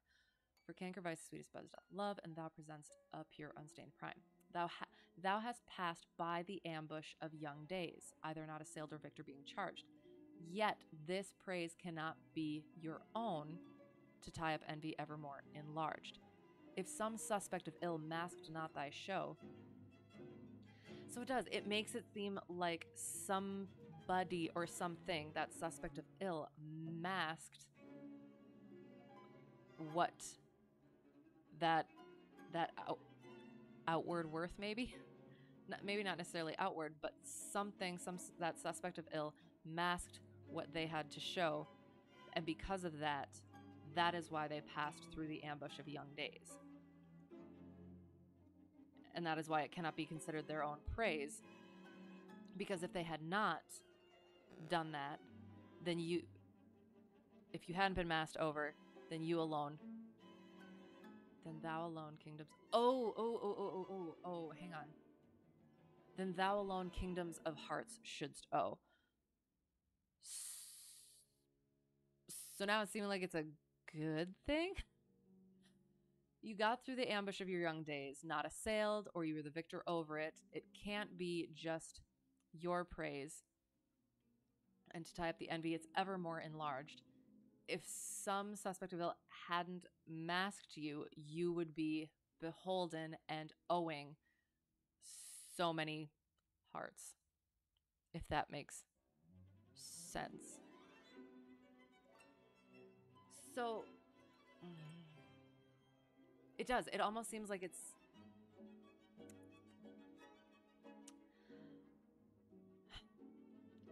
not trying to comfort, but explaining the experience, like why this person experienced what they did to them. And this is why, because people were talking trash about you because you were so good. And because of that, then you weren't as um, outwardly pursued as you would have been. But that's a good thing because otherwise you would have had all these broken hearts in tow, potentially. Because, yeah, so to tie up envy, it becomes ever more. So, because, and then if adding rejection to, so they're already getting slandered. So if you added rejection, or just in general, if you added rejection to that, that would enlarge further that envy. Because with that rejection, it's something that you can't have. And then that just kind of continues. Kind of. I'll see if there's potentially anything I missed in Trusty Dusty Book. But, fault in you, something to hold against you. Target,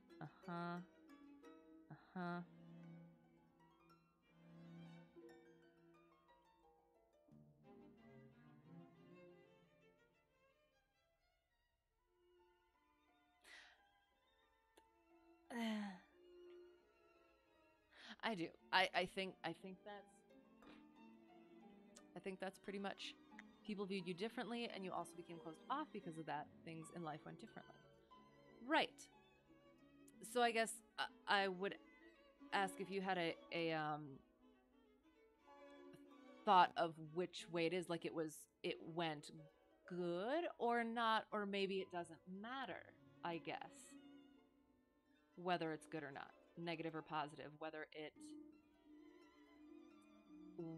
how people treated that person, or yeah, whether people treated that person and how it changed how they lived their life, whether or not that was a good thing or not. But yeah, became closed off, passed by the ambush of young days. Right. Yeah.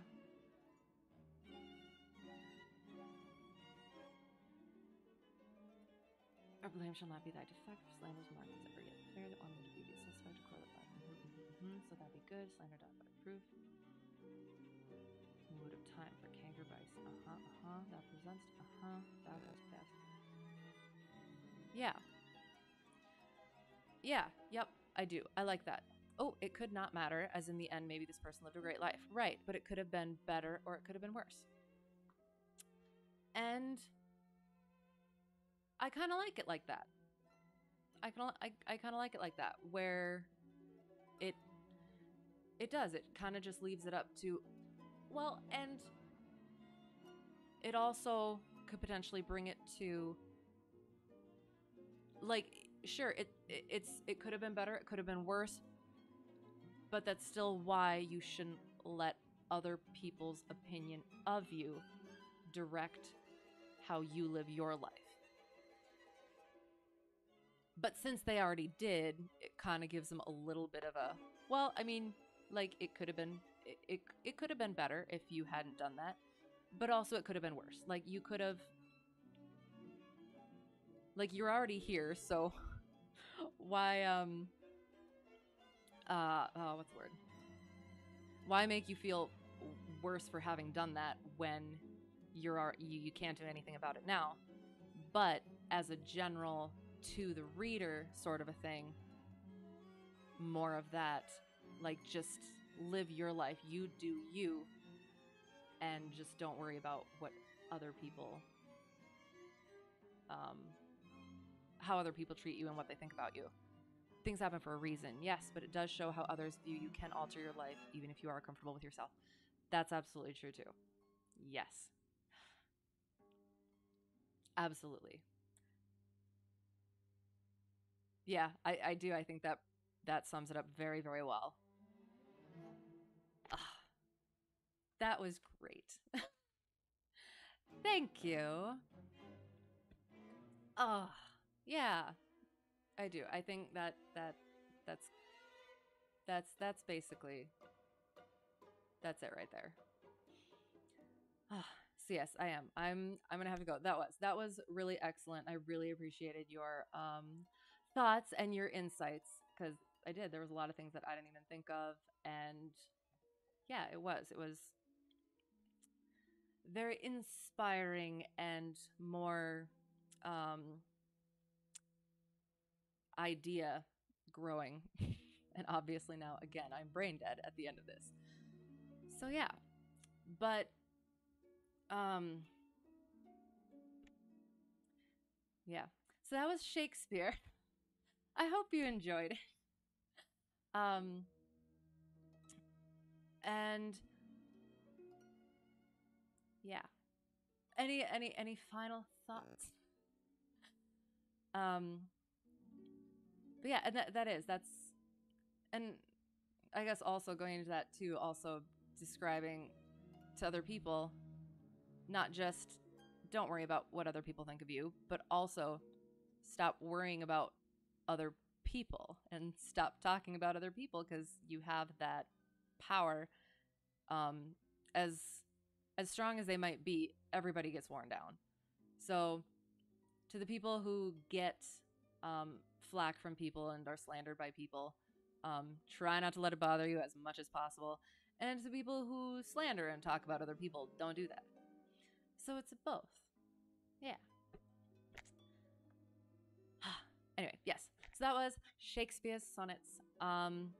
Yeah. So that the next time, um, the reading will be in 2 weeks, and it will be October, so it will be spooky things. Last year didn't go the way that I hoped because the stories that I found didn't end up being as good. But I think I found some more of my style, which, yeah, I really like twisty stuff and stuff that really make, like, yeah, psychological stuff. So I think that I got those. So if you're interested in that, that'll be in a couple of weeks come October. Other than that, next week will be flying on Tuesday as usual, as well as, I don't know, whenever else I can, if I get in like Thursday or Friday, or not Thursday or Sunday would be the days that I would, if I could. So yeah, other than that, I did. I had a lot of fun. I always need fiction in my life. It's what it's what I came from. And I do. I'm really enjoying the flying and stuff, but it is a lot more technical than I'm used to. So I always need a little bit of poetry and, yeah, fiction. So yeah, so that was fun, and I really enjoyed analyzing that and going over that and hearing your thoughts and insights. And I hope you enjoyed it too. And I hope to see you again soon. And I'll make sure I have all of my stuff proper. I do. I really need a stream checklist, but I always keep forgetting about it. But yes. So have a great whatever it's going to be for you. Thanks for coming in. It was great to chat. And yeah. So yeah, I think that's about it. If I missed anything, I'm sorry. But other than that, yep, thanks again, and